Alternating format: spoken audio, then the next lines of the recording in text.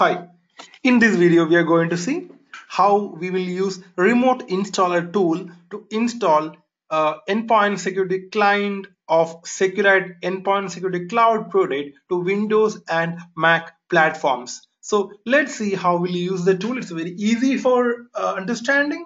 So just log into the EPS Cloud console and come to deployment option. In deployment, come to remote installer tab. Once you click on remote installer, you can see that there is a download installer option available there, and this link is to download the specific installer which will help you to initiate remote installation in either of the following ways. It can be with adding endpoints by selecting from the list or adding by IP address. So let's see that. Click on remote installer. So it is downloading you rmcl-ntdp.zip file. So once the download is done, let's extract that zip file and open the executable. So just for a while, just wait for a while to get it complete. Yes, it's done. I'm just going to the folder. Yes, extracting that to a folder. Done with extraction. Yes, this is the folder, and we can see remote installer.exe. Just execute that in a system, extracting the file for installation.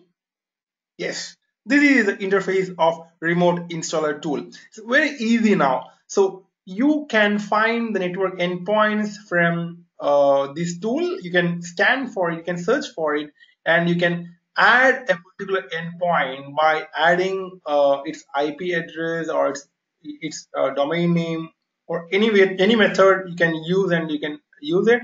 So I'm just adding one IP address over here, that is 192.168. 1.150 1.150 to 192.168 1.151, for example.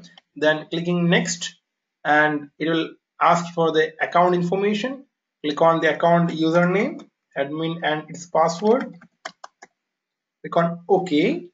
So it will use this credential to complete the installation, finish it off.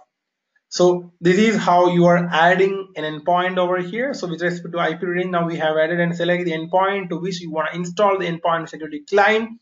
Select it and click on install. So the installation process will be queued. So this is how you are initiating installation. If you want to search for any endpoint with respect to endpoint name, for example, coaching or anything, you can find with respect to that. If the keyword matches with the system name, endpoint name, it will list you the system, and you can add that by selecting it into this list, and you can select it for installation. So that's it, and the current installation status will be available in install status.csv. That's it. So this is how we are using remote installer tool in Seqrite Endpoint Security Cloud product. Hope it's clear. Thanks for watching the video.